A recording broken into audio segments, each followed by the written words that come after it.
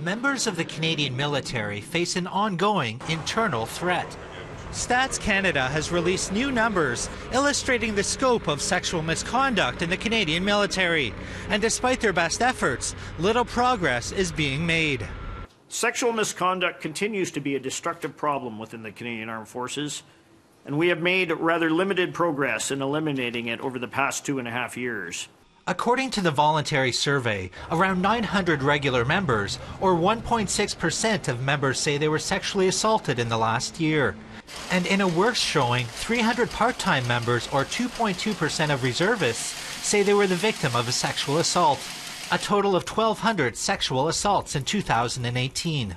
We've always known that this would be a long, bumpy road, and the survey results released today confirm this. The new numbers are only slightly better than a survey conducted 2 years ago.